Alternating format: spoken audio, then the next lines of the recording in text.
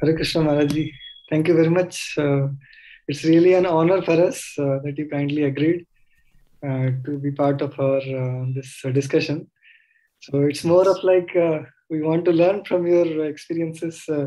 Last many decades, you have been practicing Krishna Bhakti and you are into academia. So we want to learn from you. So it's really a great privilege and honor for us that you kindly agreed. So I think there are some people already joined. So you can start. Others should join subsequently. So, It's my pleasure to be with you. Yeah, thank you. So before I formally start, let me introduce today's guest. So Dr. Kenneth Valpey, also known as Krishna Kshetra Swami, is a teacher, writer, and a traveler. He is a research fellow at OCH, HH Oxford Center for Hindu Studies, where he is the co-director of the project on Bhagavad Puran, the research project on that. Together with Professor Ravi Gupta, he has edited a volume of articles and translated a volume of selection from Bhagavad Puran. Both volumes are actually published by Columbia University.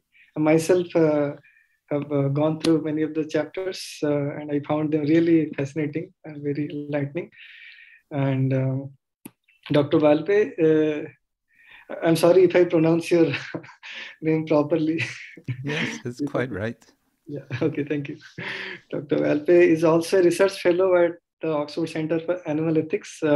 Recently, he published a book on animal ethics, which is also one of the topic of discussion in this series. And he's an associate at Oxford Center for Animal Ethics, OCAE, where he has written and lectured on nonviolence, environmentalism, as well as on the application of yoga principles and practices for animal-human relationships and animal protections. And most notably for me, Krishna Kshetra Maharaj's articles, his lectures particularly, and of course books, it's really enlightening. I find, after reading them, after hearing his lectures, I find quite nourished. So I felt all our audience also would benefit from his association. So today's topic that I plan is discussion on God, the absolute nature of God, and Maya, or the evil in a moral, ethical sense. So we want to discuss that. And we want to hear from Krishna Kshetra Swami,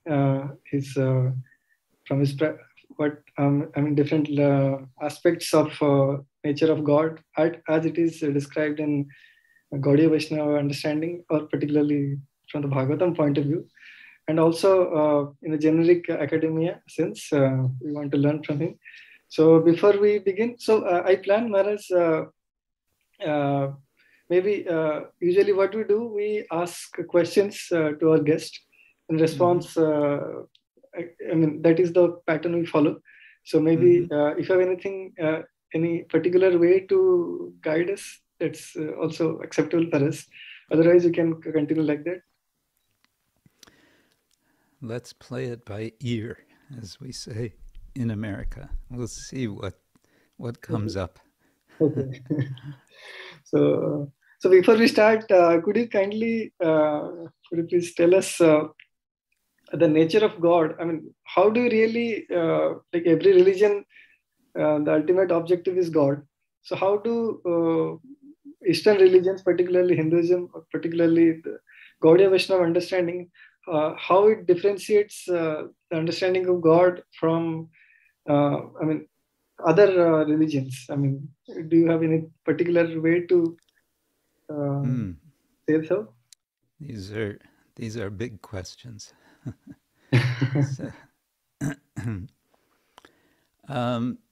Well, you're asking about differentiation, and that's all right, but we might also want to explore similarity. Yeah, sure, of course, it included in that.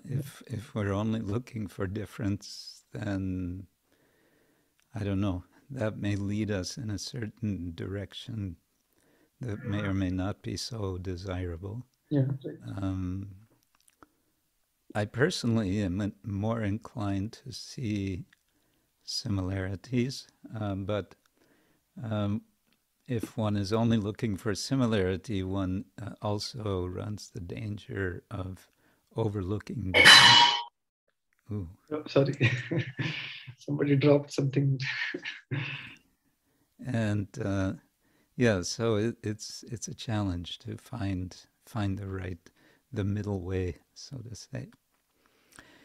And you also said all religions have this characteristic, namely seeking God, but it raises the question of what constitutes a religion. And the common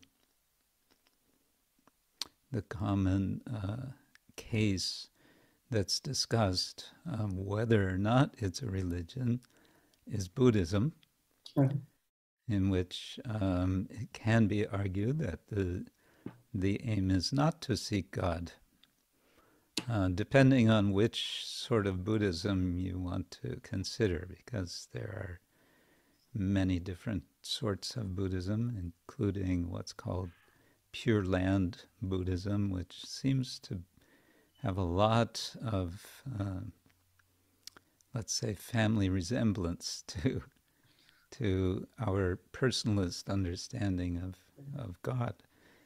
But in general, we can say that Buddhist traditions are having a different approach to the problems of life, in which they don't consider it necessary to bring in the notion of God. Whether they are atheist or simply non-atheist, atheist or non-theist is another question.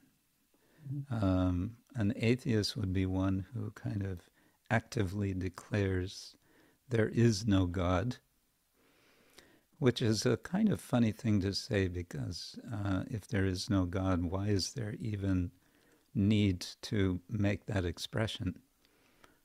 Why deny what doesn't exist? Why are you even thinking about God if you have to say God does not exist? But then there's non-theism, which we also find in some streams of Vedic or post-Vedic thought, where the concern is God may or may not exist, but it's not our concern. Or we may or may not be able to know if God exists, or if he exists, who that person, what can we know about God? We cannot know, therefore we won't concern ourselves. That's another possibility. To make generalizations is also fraught with difficulties. If we look at any given religious tradition of the world, there are traditions and there are sub-traditions, and these are changing over time as well. So if we look at Western thought about the nature of God, very broadly speaking, meaning from within the Jewish tradition, the Christian tradition, and the Islamic tradition, the so-called Semitic religions, or Abrahamic sometimes they're called. There are centuries of discussion about the nature of God, centuries of writings and reflections by so many of their sages. And so you'll find many of them may have wonderful insights about the nature of God. So it's a challenge. You don't want to say something that's oversimplifying. I just came across, see if I can find this. I came across an interesting statement by one Islamic theologian from the Middle Ages, which surprised me. He said, here it is. This is from Al-Kindi, or Yaqub ibn Ishaq al-Kindi, from the 9th century. So he said, we should not be ashamed to acknowledge truth and to assimilate it from whatever source it comes to us, even if it is brought to us by former generations and foreign peoples. For him who seeks the truth, there is nothing of higher value than truth itself. Quite broad-minded. It never cheapens or debases him who reaches for it, but ennobles and honors him. Yeah, very nice. So that was they're called the Falasuf, the philosopher theologians of the Islamic medieval Islamic tradition. They were trying to understand God in rational terms, in philosophical terms. Anyway, that's just one example, I think, of an openness. I mention that because nowadays, unfortunately, our world situation is such that we tend to see everything in oversimplified ways, and we label persons in stereotyping ways. You know, there's the Hindus and there's the Muslims and the Christians and so on. Yeah. And the effect is that it really depersonalizes all of us. And just back to Al-Kindi, this quote from him, this reminded me of what we find in second canto Bhagavatam, in the Chatushloki Bhagavatam in chapter 9, spoken by Lord Narayan.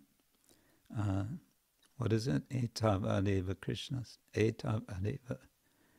I never remember when I have to. That one should seek the truth in all circumstances and at all times. This is the last of the 4 verses of the Chatur Shloki. One should seek in all circumstances, in all times, in all places, the truth. So I think that spirit of seeking is what we're looking for, not so much the claiming that we have it all. We've got the whole thing, and therefore there's no more seeking necessary. Yes, right. So let's see. You were asking for differences. Maybe we can sketch in a very, maybe little philosophical way. So as I was reflecting through whatever reading that I have in this context, so there seems to be 2 ways of problem before each of the, not only different religions, even within religion, say Hinduism, different groups also. 2 fundamental questions like, say God is a person or is not a person. And second is probably how does he really relate to its creation. So probably all of the philosophies that I surveyed, not necessarily religion, say any other philosophy, say pantheism, panentheism, deism, whatever you name. So everywhere, these two fundamental problems seems to be the core ideas. So maybe if you can guide us in that direction, if you wish. Well, you've already said it. It's a problem. Philosophically, it's a problem. In some ways, it's something like the mind-body problem. Dualism. You know, Yeah. that what is the relation? How is mind or spirit connected to the body? How is it that when I think I want to raise my hand, then I can just raise it without, it's not a problem. It just, I can do it. Yeah. How does that work? If in fact they are two completely different principles or substances, how do they connect? Right. So in a way, it's a similar problem. What is the connection between God and the world? Right. I think we invariably reach toward analogies in order to get some idea of how the relation works. And speaking of the example I gave, how do we connect mind and body? Of course, the Sri Vaishnavas, Ramanujacharya, gave exactly this analogy for the relation of God to the world. He said that the world is the body of God. The relationship is one of body and soul, just as we understand for individual persons, so it is for God and the world. And you could then say, well, that doesn't really solve the problem, since we have the problem of what's the relation of this. We're just sticking to pantheism kind of understanding that every creation is the God only, nothing else left. Well, that's another kind of solution, but it's been argued that Vaishnavas are panentheists, if we're going to speak of pantheism and theism. How are they related? It's often said one would identify as a kind of panentheism, which is that God pervades everything, as he explains in so many ways in Bhagavad Gita, and simultaneously, as he says in the Gita, I am I am aloof from everything. So that would be the N part of panentheism, that God is aloof. So all the different traditions have wrestled with this in different ways, how to close the gap, so to say. And I think we can generally say of the Abrahamic traditions, there's a very strong emphasis on the otherness of God. God is utterly other than the world. He is utterly other than us. And when we speak of God as having certain attributes, we are only speaking analogically. We're only speaking as an analogy. So when we say God is good, what do we mean? Well, we have, from our experience, some ideas of goodness. Right. And then we extrapolate from that. So therefore, God must be perfectly good. We kind of make that analogical leap. Something like analogical regression, if you like. Yeah. So the three sort of main Abrahamic traditions of Judaism, Christianity, Islam have each dealt with this in different ways. And each of them, I would say, find despite the intellectual efforts or other types of efforts to sort of bridge the gap, they seem to, they all have their mystical traditions, Yes. whereby they understand if you want to really understand God, you need to experience God. And how do you experience God? You do it through some sort of mystical pursuit. I was just reading again in this same book later, about maybe 2 centuries later, another Muslim scholar, Al-Ghazali, became extremely influential, and he started out as one of these falasuf, as they're called, but he was completely frustrated with it. He had practically a mental breakdown. He was teaching, and then suddenly he was like he couldn't even speak anymore, because he was in such anxiety over the subject of how do we understand really who is God? How can we know for sure what we have our theories about God, but is he really like that? How do we know? And so then, in this kind of state of desperation, he joined the Sufis. And the Sufis are the mystics of the Islamic tradition. And he stayed with this group of Sufis for 10 years. And during that time, everything became clear to him that, yes, it's about experience. It's about realization, and whatever practices they have. I think they also do some chanting of names of God and so on.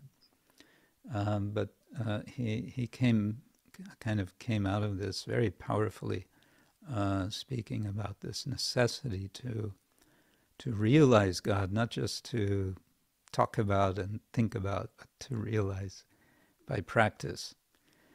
And I think that is, we can say, also distinctive about our Vaishnava tradition, not uniquely the Gaudiya Vaishnava tradition, and not even uniquely Vaishnavas, but other theistic traditions in India, that there has to be some practice by which God is realized.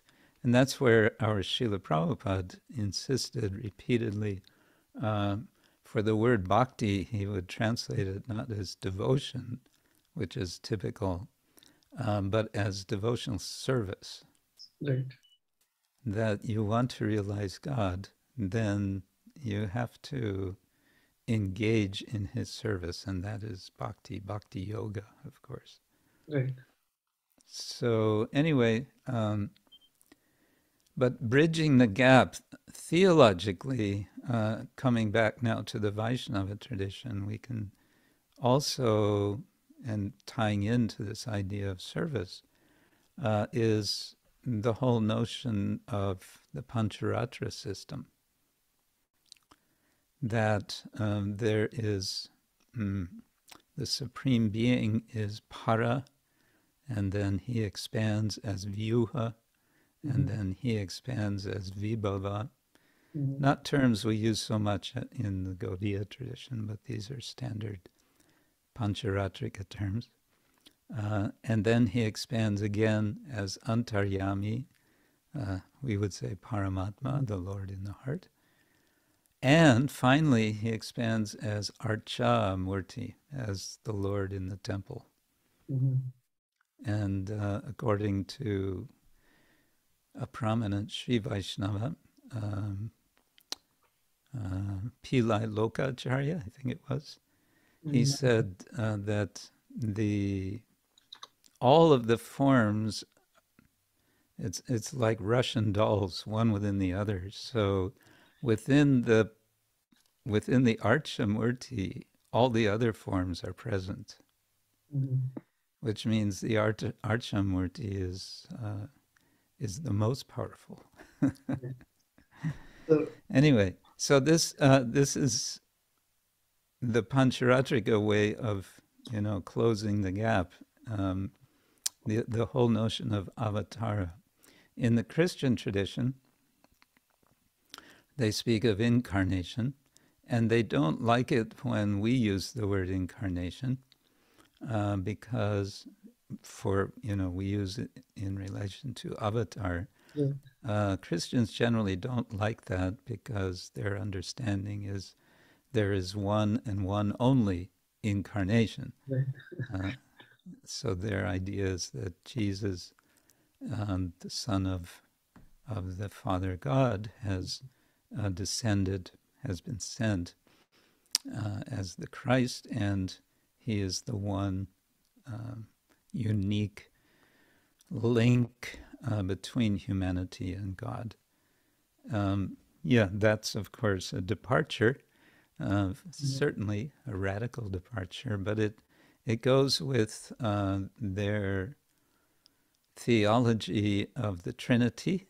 There is the Father, the Son, and the Holy Spirit. We might want to translate Holy Spirit as Paramatma. Right. But I don't know if they would like that. They won't like. Our Paramatma is everywhere in everybody's heart. I don't think they would think that way. Yeah, I mean, I'm sure I think there's some parallel there still. I think there's some space for discussion. Yeah, thank you. So, as from your words, I gather, so two things we're discussing, two approaches to decipher this mystery, whether God is a person or not, or the relation, and the second is the connection with His creation.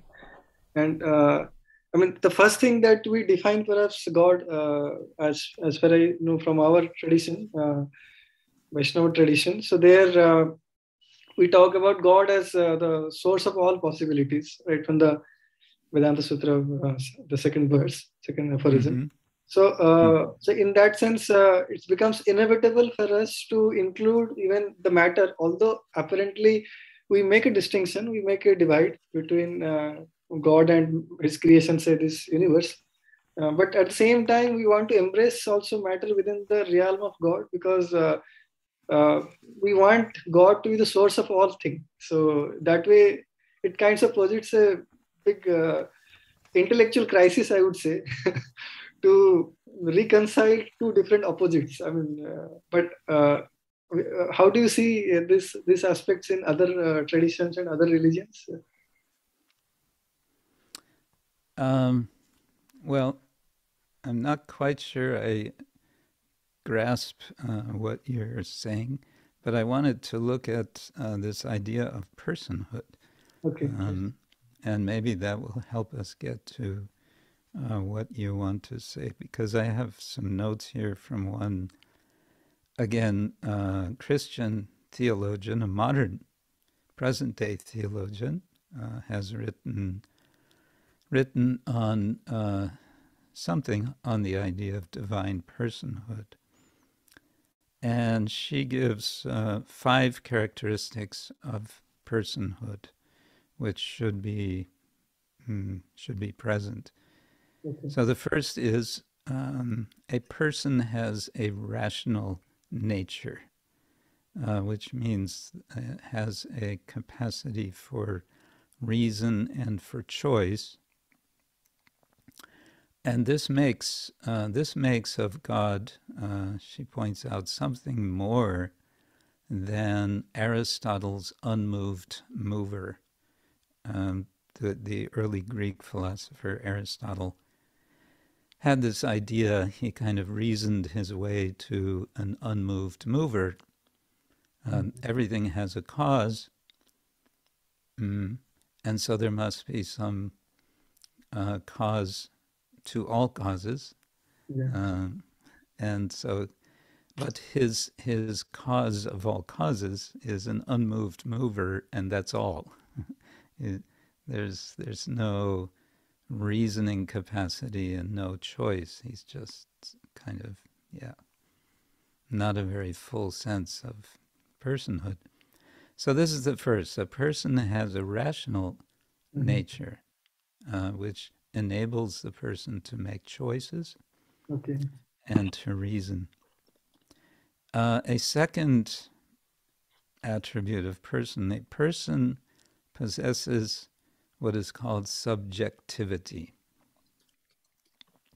And one way to understand subjectivity is its self-awareness. It's a sense of, I am aware that I am speaking right now. I am aware that I am being seen by others, and I'm aware of myself thinking.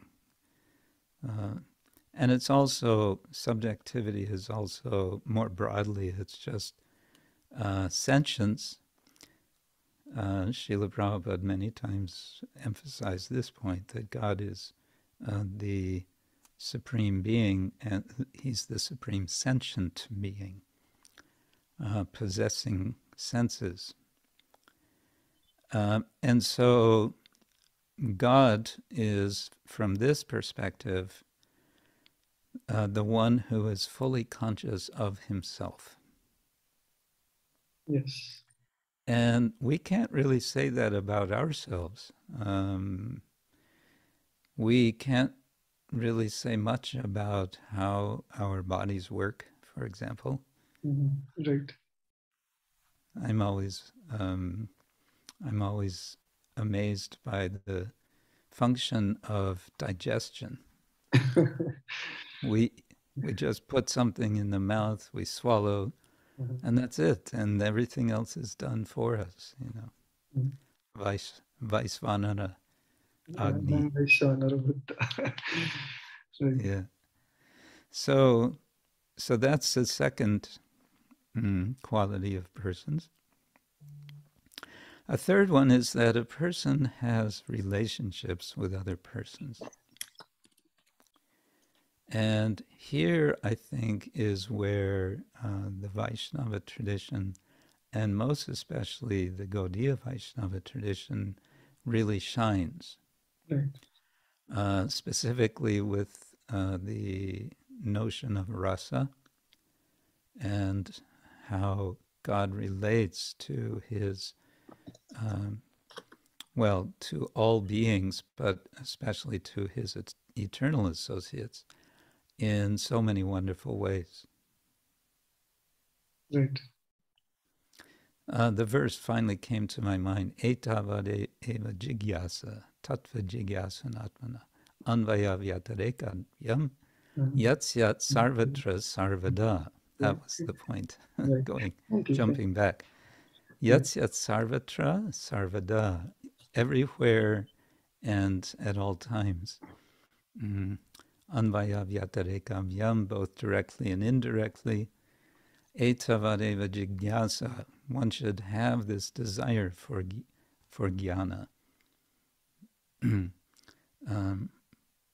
that extent, etavan, referring to the previous verses. Anyway, thank you.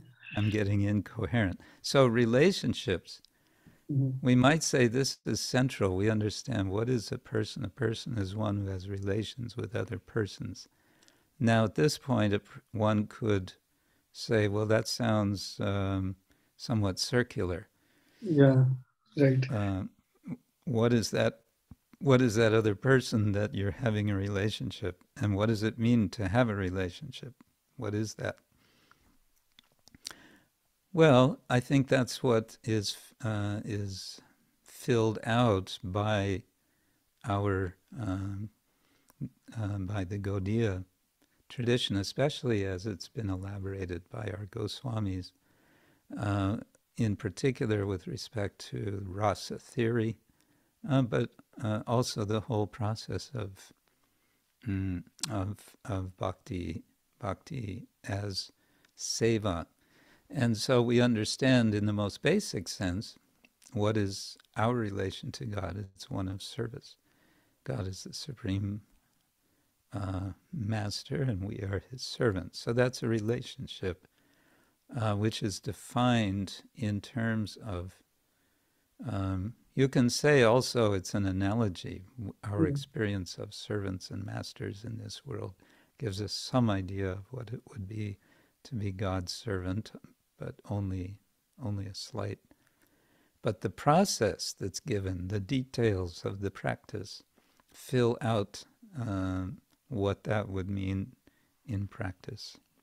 This also necessarily requires multiplicity of entities, fundamental entities, Yes. God Yeah. and others. So Yes. Yeah, which puts us at loggerheads with the Advaitavadins. right. But again, to see similarities and parallels in the Abrahamic traditions, they, to my knowledge, for the most part, also insist on individuality. And again, I was just reading in the Islamic theological tradition, they're very strong on this point, although they have this notion that living beings are created at some moment in time. All the Abrahamic religions have that idea. But then, from then on, existing eternally and individually.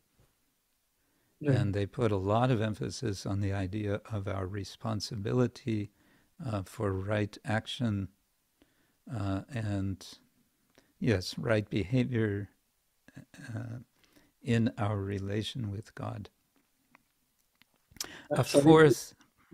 Sorry to... Maybe I can ask one question after you enumerate this 5. That would be better. Yeah, just the 2. There's 2 more. One is a person is free. Now, how you want to take freedom? Well, that is understood in different ways, and it's another debate.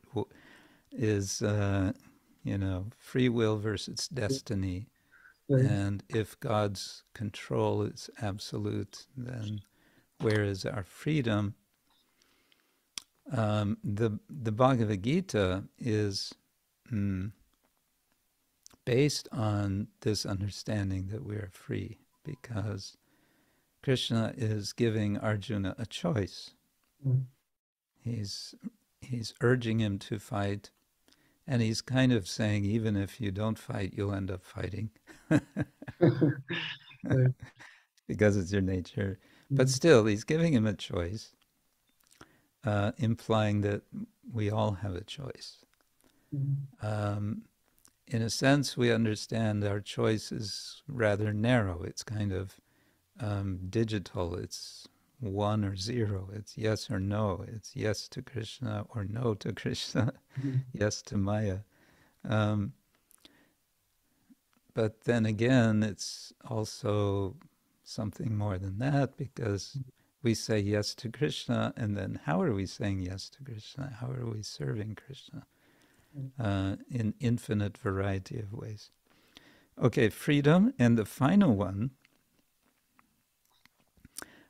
this is a kind of technical term. A person is incommunicable. Now, that doesn't mean that a person cannot communicate. That's not what it means. What it means is you can't replace one person with another person and say, well, they're both persons, so what's the difference?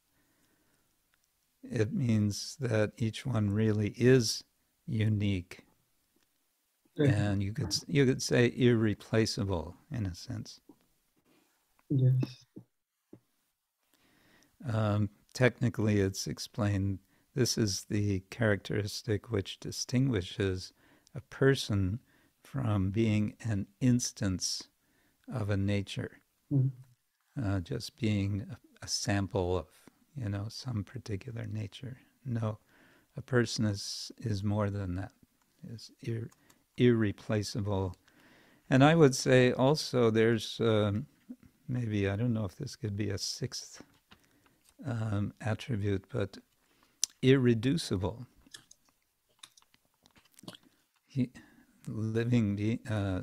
Persons are irreducible to something less than being person. Yeah, right. So this all kind of parallels with even the very first verse of Bhagavatam, Janmadiyasya yataha annayaditaratasarthesya vigya swarat. So I see the tree probably is resonating with swarat. God is somebody who has infinite amount of freedom, and then avigya swarat is avigya. Is aware of everything, kind of. Yes, that is the idea of omniscience, which is attributed typically to God. There is, in the philosophy of religion in the West, there's a lot of talk about what's called perfect person theology, or perfect being theology. That there will be certain characteristics, for example, omniscience, omnipotence, all goodness, being eternal, being... They also use the term simplicity. Divine simplicity, something like that. Well, it's the idea that God is not composed of parts, Right. which could then be separated. God is transcendent, God is also immanent. All these are part of perfect being theology. Right. So, so that conception is something like God is certainly not a monolithic substance, certainly not. But still, how, if God is that kind of stuff, then how does personhood really manifest? Do you see a contradiction over there, or? Well, I think that's the ongoing discussion. You know, how do you then relate all of this to understand or realize God? In the philosophy of religion, there's a lot of, sort of on a level of rational, propositional discourse, which arguably has its limits. It's interesting. It's kind of brought out in the Bhagavatam. The question is raised in the beginning of Canto 10, Chapter 87, Prayers of the Personified Vedas. That how is it possible to, with human language, to describe the absolute truth? Right. And the answer that comes after many, or in the course of many, many prayers, very rich prayers of Veda Stuti, is there's no problem. There's no problem for two reasons. One, because God is all-powerful, and therefore He can give language by which we can communicate the nature of God. And furthermore, it's no problem because ultimately every word or all of language is just for that purpose. It's just for glorifying God. And so that's what the personified Vedas are doing in those verses. They're answering the question by giving by modeling how to do it. They're modeling how to speak about God. They just go ahead and do it. Yeah. And then as we read, as we hear those verses, we come to appreciate, oh, well, this is understandable. This is, it can be comprehended, it's comprehensible. Um, but always there's a sense of a remainder. And remainder, in Sanskrit, the word remainder is shesha. Shesha. And so that's taken up in our, and this is part of Pancharatra really, the idea that the Lord expands to become Balaram. And Balaram does many different services for the Lord, all kinds of services. In fact, that's his whole raison d'etre. He simply wants to serve the Lord. And if when all the services are done, are taken care of, in case anything is left over, Shesha, that is taken by Balaram as well. So we can also kind of derive from that that it's in taking shelter of Balaram, we understand how to fully comprehend Krishna, because it's Balaram who is the Adi Guru. I'm just sort of rambling. I'm not sure where I'm going with this. Yeah, maybe. But just I have a couple of questions, if you permit. Can I ask? Sure. So in the beginning, we were talking about analogical approaches to decipher this mystery, and then the other one is the basically mystical traditions, where people emphasize on experiences of the personhood. Like you cited the example of Al-Ghazali, if I remember correctly. Yes. So in the example just now you quoted the Vedastuti in Srimad Bhagavatam, it is 10th canto, 87th chapter. So the same question is perhaps both the approaches perhaps are married together in the sense. Please correct me if I am wrong. So the words fall short of, the analogies fall short of for describing the absolute truth, and the other approach is you experience the Lord directly. So as you just now mentioned, so as you pursue this rational approach, analogical approach, we use words to describe Supreme Lord, and then at one point the same words reveal their meaning to us. So kind of both direct experience of the Lord. Maybe we can cite the verse from the Atak Sri Krishna Namadi Navavet Grahyam Indri Sevan Mukhe hi jivado svayameva spuratyada. Yes. So the both rational approach and then mystical approaches perhaps glued together in this understanding. Is that correct? Yes, we might say like that, because if we just look at our regular practice, we're doing the Bhagavatam. We understand is our foundation, and the Bhagavatam is very much concerned with rational understanding of God. There's so many passages which are of an analytical sort, we may say.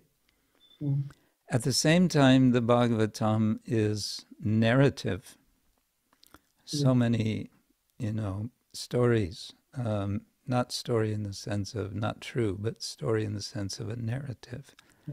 And narrative is giving insight which simply straight analysis or propositions don't necessarily give us.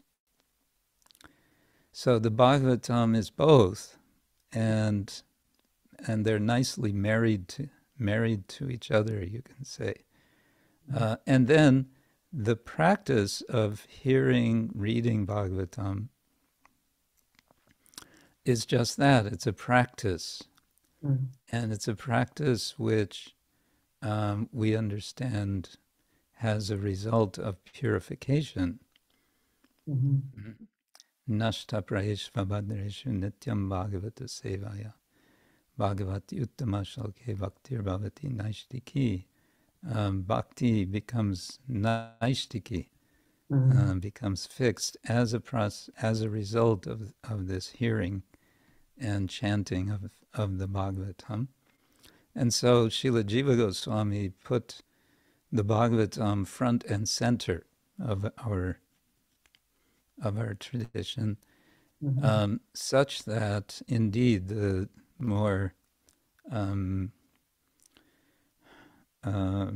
propositional side of understanding, the more rational side, and for lack of a better word, the more mystical side, they really come together, so that the garden of bhakti is nicely nourished.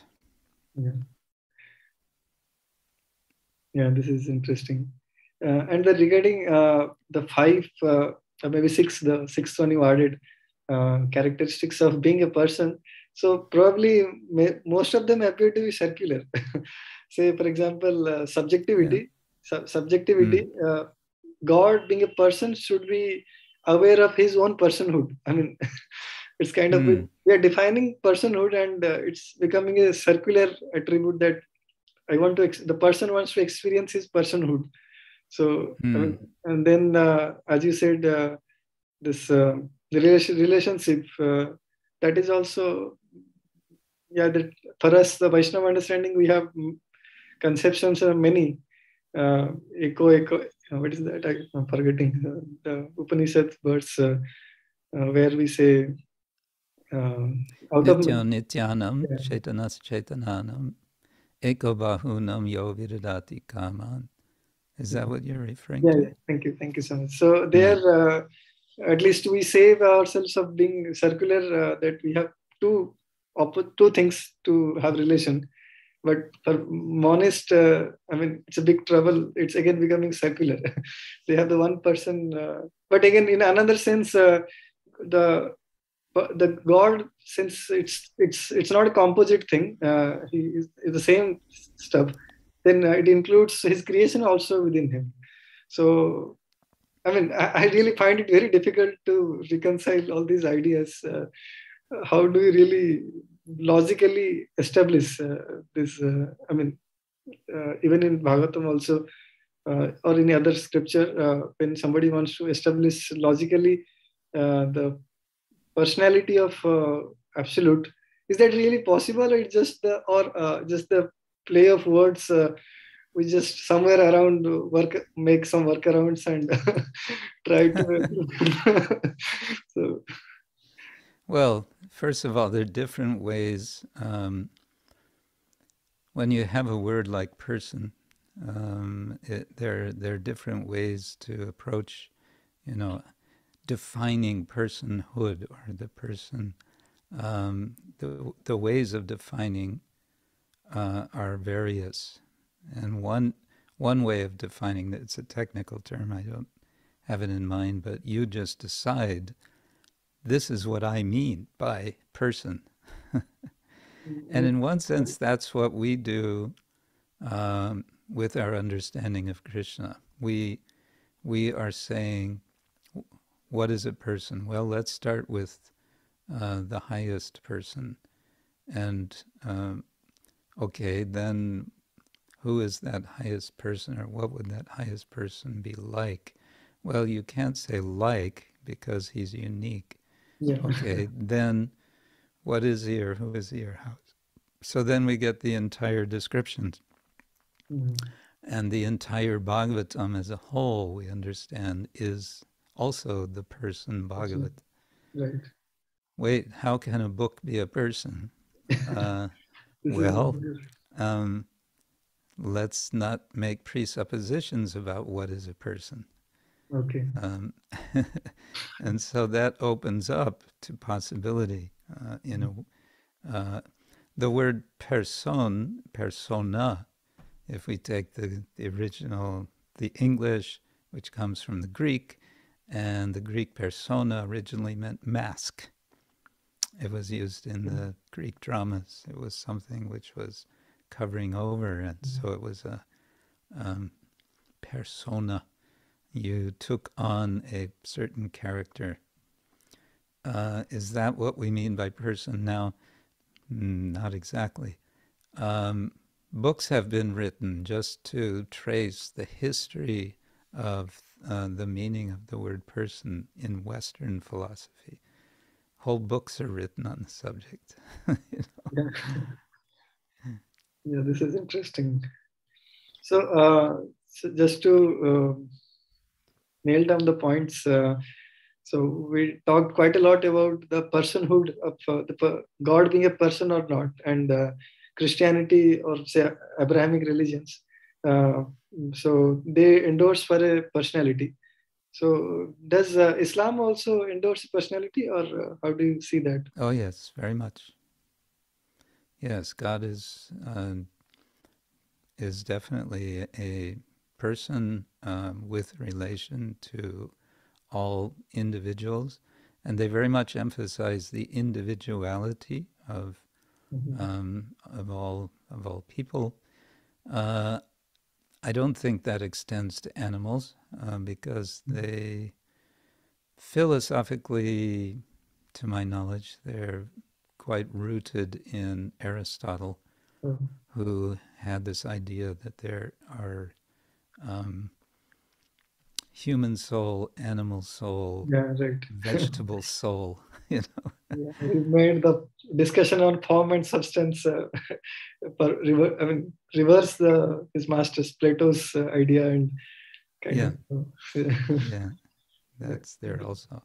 But no, Islam is very much personalist in that sense. But for them, uh, this person who is God, Allah, is so much other than anything that his he doesn't have a form. It's not that he doesn't have a material form, but he doesn't have a form, it seems. And therefore, more than any of the other Abrahamic traditions, they're extremely strong on this point that there should be no representation, no effort to yeah. represent God.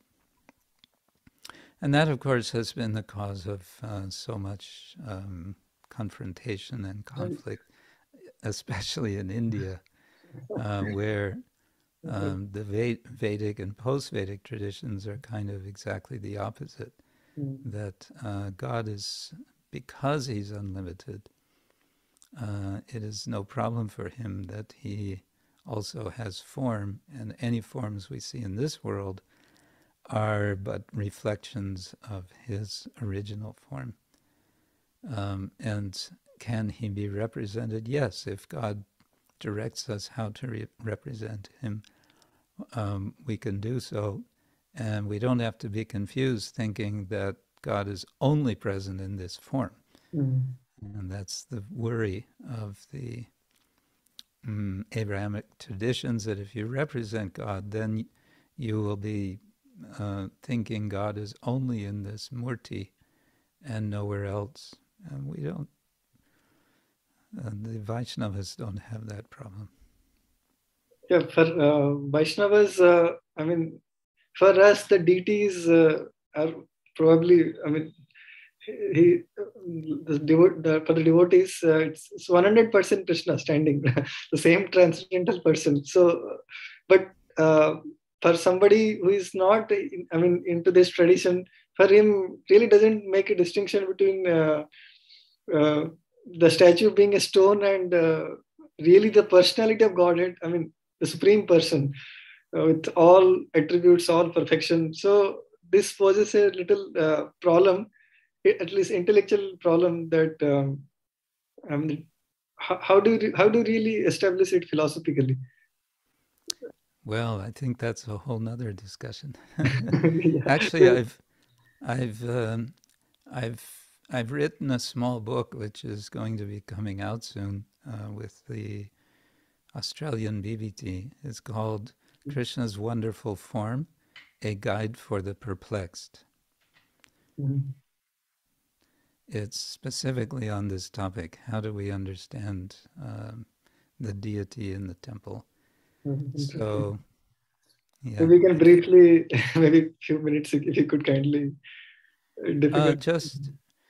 Well, in the first part of the book, I'm addressing the basic charge of idolatry from the Jewish tradition, and the way I do this is to go to one analysis by Jewish scholars of what is idolatry, and they've identified five different sorts of understanding or types of idolatry. And so I go through each one of these in some detail. One of them is representation, the idea that you can represent God by, some physical form. The claim is that you cannot do that. There's the biblical prohibition against doing that. And so I just say, well, in the Vaishnava tradition, it's quite the opposite. It's that it's very good and healthy and helpful to represent God if one has a proper understanding of God, by which one does not, think that God is only in this form. And then with that proper understanding, one can engage in service, by which sevan mukhe jivado, etc., the senses become rishikena rishikesha sevanam bhaktiruchate, the senses become purified. So I just kind of go one after another through these. The first of the principles of idolatry is actually most people are not familiar with. It's the notion of betrayal. And this goes back to the earliest Jewish idea that Yahweh is the God of Israel, and the Israelis must follow his orders, and if they don't, they're being unfaithful, and their unfaithfulness is compared to prostitution, which is can be punishable by death. And so they took it very seriously. But that applies to Jews in Israel, worshiping their Israeli God, who through history they came to see as the universal God. So that doesn't apply very much, but I show how we understand from some of Krishna's statements in the Bhagavad Gita. He's also, in effect, speaking about loyalty, but at the same time, he's keeping things quite open. He says, if you want to worship the demigods, you can do that. And I will give you even the faith that you do that. And you will get the results. And you will get the results quickly. But you should know that those results are actually coming from me. And you should know that you're actually quite foolish to be worshiping those devatas because everything is coming from me. Right. Yeah, so like that. Also, worship as error. One of the forms of idolatry is to do the wrong kind of worship. One of the interesting things that came up in the reading I did was that it seems there was a practice amongst the Jewish people to chant names of God. But then it seems this became neglected. And and Maimonides, who wrote this book, A Guide for the Perplexed, the original Guide for the Perplexed, in the, 12th century. He was concerned that people are going to get even more distracted now if they have some murti of God. They're just going to get caught up in that worship, and they're going to forget the. I don't think by that time they were chanting, so I don't know what his worry was. But anyway, there was some kind of practice of chanting names of God. So we would say, well, that's a form of God. It's a sound form. Right. Many different kinds of ways that God can appear, and one of them is sound. And we might want to even say, well, you don't like to see a visual form, that's fine. No problem. Then just chant the names of God. And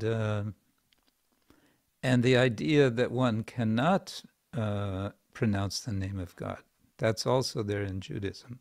But that's a later development. It wasn't there originally. And in the Islamic tradition, they have their 99 names of God. Right. Which are all describing different qualities, attributes. So, and in the Sufi traditions, I think that especially they're chanting names. So Islam, even though it prohibits portrayal of God in some pictorial way, but still they do chant so many names. I mean, that is itself the form of God. So yes, and also the Quran itself as a book, we can say that's a form of God for Islam. Right. It's one way it's been explained is that for Islam, the Quran is the equivalent of Jesus in the Christian tradition in terms of mediation between God and humanity. Right. Yeah. So we can, the Vaishnava can say, that's fine. You don't want to have a visual form of God. No problem. No worries, as the Australians say. No worries, mate. So you can, chant names of God. You can hear the Quran. That's fine. So the just to sum up, the Bhagavatam conceptions really embraces. I mean, the verse that Vadanti tattva vidas tattvam yad jnana madhyam brahmeti paramatmeti bhagavaniti sabjate. So we do have a conception where we accept that God is. If somebody raises the question, is God not a person? We have an answer, yes, he's not a person, probably. And then we have Bhagavan is person with all attributes. And then we have an intermediate also, Paramatma. So this philosophy is kind of comprehensive. Yeah. So well, that's one way of understanding a religious tradition is always aspiring for comprehensiveness. So this is one way of expressing that comprehensiveness is Brahmeti, Paramatmeti, Bhagavaniti, Shabdyate. Yes, all three in one. Nothing left after that. This is an interesting way to reconcile, really. And then the other part is nothing left except for the Shunyavadi. That is. They will say, actually, there's this shunyata. But that's another subject. But they write volumes and volumes and volumes of books to explain this shunyata. How does this Bhagavatam theology, can it embrace the Sunyavada also in some way? I find one very nice way that we embrace it, and that is in the prayer by Chaitanya Mahaprabhu. Yugaitam nimeshena chakshusha pravishaitam shunyaitam jagat sarvam govinda virahena me. Right. That in the absence of Govinda, I experience only emptiness. And it's interesting, that's another thing I was just reading, because there have been long debates within Buddhist traditions, what do we mean by shunyata? Oh. There's been a proposal by some scholars that, well, maybe the best way to get at what we're talking about is to focus on the experience. What is our experience of shunyata? And to that, then, I would say, well, we have an experience of shunyata, and this is what it is, and this is how it comes about. It comes about for one who has such intense devotion for Govinda that feeling this absence of Govinda, one sees everything as empty. Yeah, this is really interesting. This is wonderful. Thank you so much for that. It's already in our time. It's 8:45. Do you Yes. have some more time if you are available, or maybe a few more minutes? Okay. Okay. Thank you so much. So maybe we can carry forward the discussion next time. But for today's completion, so we discussed a lot about the nature of the personhood of God. So regarding the creation of God, I mean, in abstract sense, as we were discussing in the beginning, the divide between God and His creation, or in the similar parallels, maybe mind and body, mind-body dualism. So in that same note, so what is the existence of the other side? I mean, we at one instance we are saying that it is part of God being creator of everything. I mean, everything is included within absolute truth. Then how do you really position the creation or the energy of the expansions of that is emanating from God? I mean, how do you really position? Advaitins kind of radically differ from the Vaishnava conceptions. I don't know what other religions and other traditions, how do they pose? I'm not so knowledgeable myself. I know that in the Greek Orthodox Christian tradition, they speak about God's energies. But how much we can make parallels with our understanding of energies, I'm not sure, because they're very much rooted in the ancient Greek tradition, again, mainly Aristotle. Well, actually, they may go more to Plato, the Orthodox, than the West. But, of course, in our tradition, this is straight Vaishnava Vedanta, the idea of Shakti Parinamavada, which Srila Jiva Goswami gives us, that there is Shakti and there's Shaktiman, there is Brahman, and there's the energy or energies of Brahman, and they are, that's where the specific idea of simultaneous, inconceivable simultaneous oneness and difference comes. Right. Inconceivable, but at the same time, kind of not so difficult to understand. In other words, the example, we go to examples. Jiva Goswami says, like the sun and the sunlight. And we look and we see sun and we see the sunlight, and, well, that's not very difficult. You know, we have it every day, the sunlight and the sun. So there's an intimate relation between, and a kind of inseparability, we say, between the energetic and the energy. Probably. And that enables us to say that there is change, there is transformation, there, so on, because it's kind of against the rules of the game to say that Brahman changes. That's you break the rules when you do Right. that. So we don't say that. We Mhm. say that the energies of Brahman are changed. Right. Shakti Parinamavada. So this That's my understanding.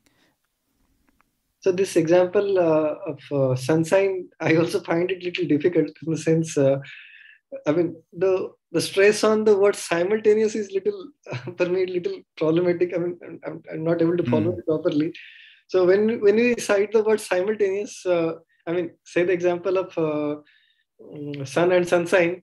Sun is right within my room and it's not within my room. So how do I really fit into my simultaneous existence? I mean, I really find it very difficult. Could you kindly elaborate a bit, if possible? I don't know how to.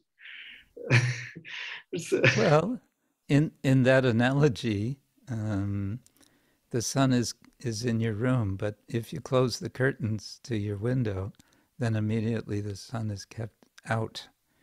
In other words, the source of that light, because it has been cut off by your curtains, prevents the energy, in this case the light, to come through, even though the sun is so far away, it's coming through as long as the window's open. And that is the non-difference. And then we see the dependence of the energy on the energetic as soon as we block the energy. You see what I'm saying? The sun ray that's coming, as they say, 93 million miles, is a constant stream. Right. It's not that it's something that just got sent out and then the sun turns off or something. It's a constant stream. It's ongoing. Right. So in the same way, we are ourselves, we are therefore part, Prabhupada used that expression, part and parcel of God. We are connected with God all the time. And therefore we are alive because we have that connection. I see a hand up, and there is Dr. Varun Shukla, Vanam Alidas. Should we respond? Yeah, please. And I also posted in the chat box. If any of the participants, if you have any questions, 1-2 more questions, it's already 8:50, but we can still maybe 1-2 questions you can take. Yeah, Banamali, Das, if you want, you can unmute yourself. Hare Krishna, Dandat Pranam. Hare Krishna. Maharaj, there are 4 Vaishnava Sampradaya. So, from which Sampradaya Lord Jesus Christ, Prophet Muhammad, and Moses came? Yeah, the idea of sampradaya, of course, they don't use the expression sampradaya. That's from the Vedic or post-Vedic tradition, but they do speak very much of a kind of succession, which, yes, as I understand, comes from Abraham and then goes through so many generations. And I believe they speak of Jesus as being a descendant. I don't know if that's, I think so, that's used, a descendant of King David. And these, it's been so long since I've read any of this, but in at least one of the 4 main Gospels, in the very beginning, they list so many names to highlight, to make this point that, there is this succession.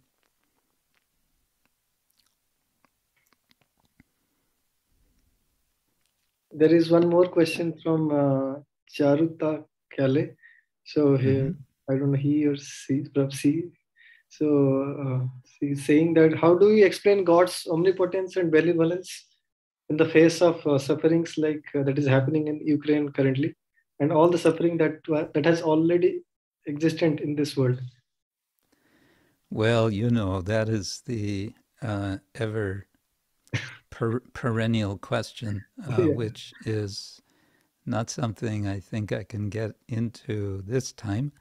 The discussion on how, you have worded the question in a certain way, and it's a question which has engaged theologians for centuries, and more than centuries, for millennia.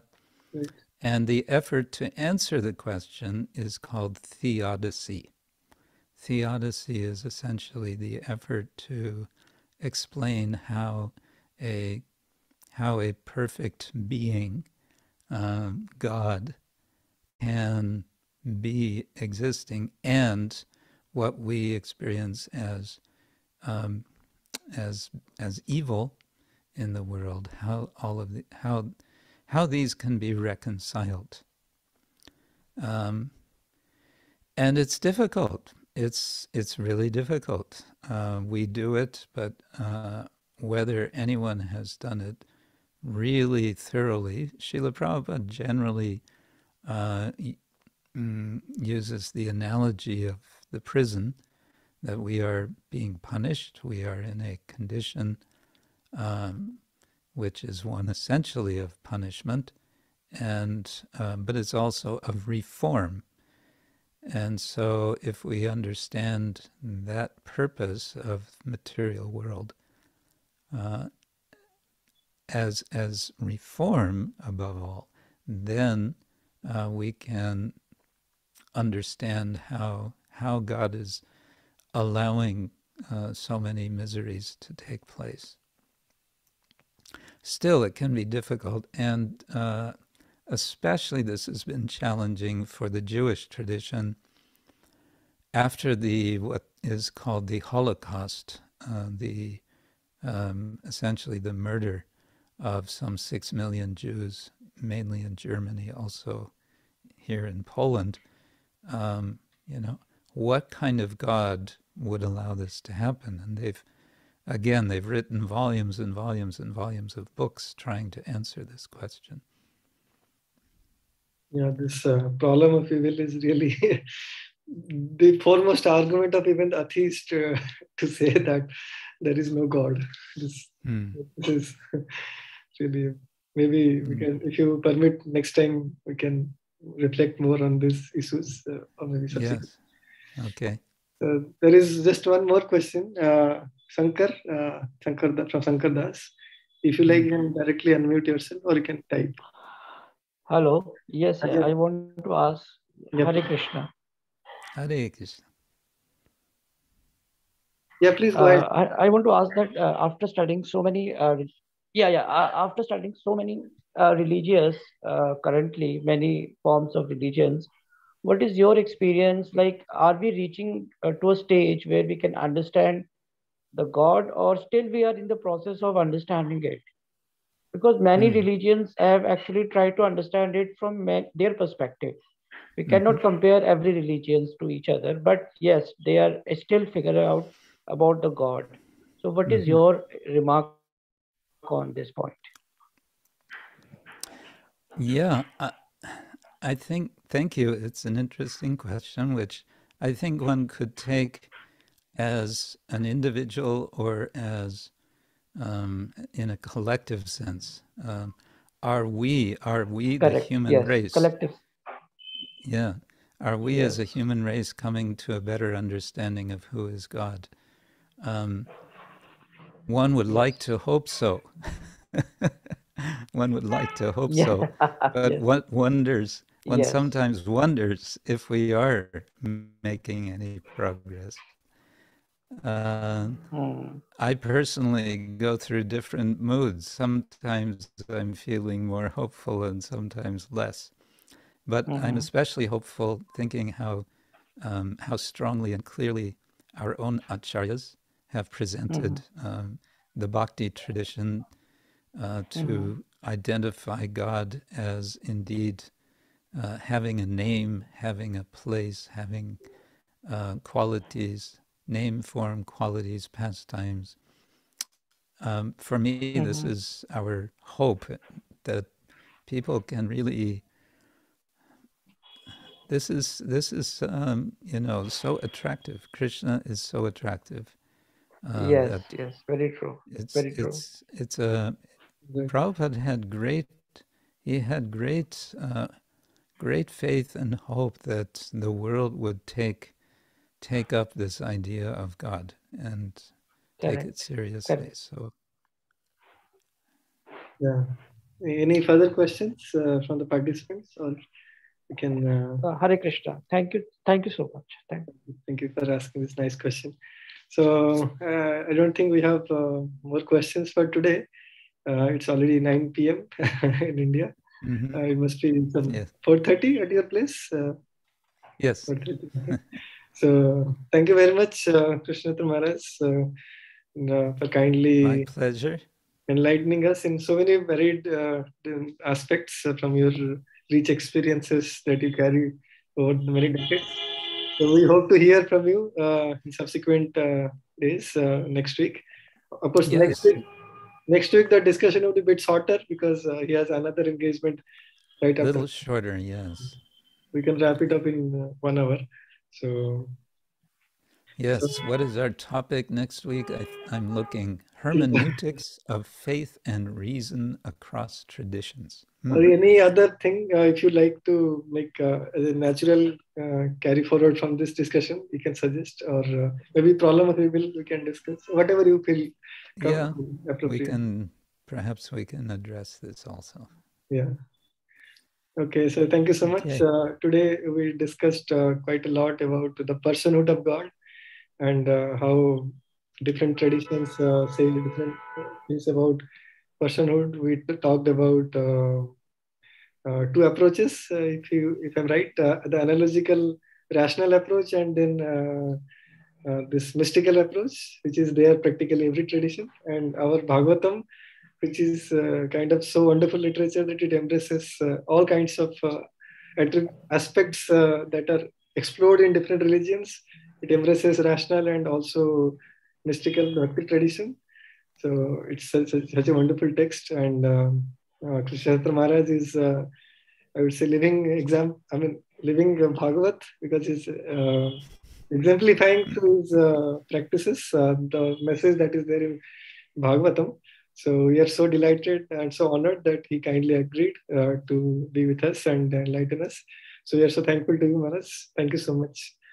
Hare Krishna. Thank you, and all the best to all of our participants. Thank you so much. Thank you so much. Thank you so much. Hare Krishna. Hare Krishna.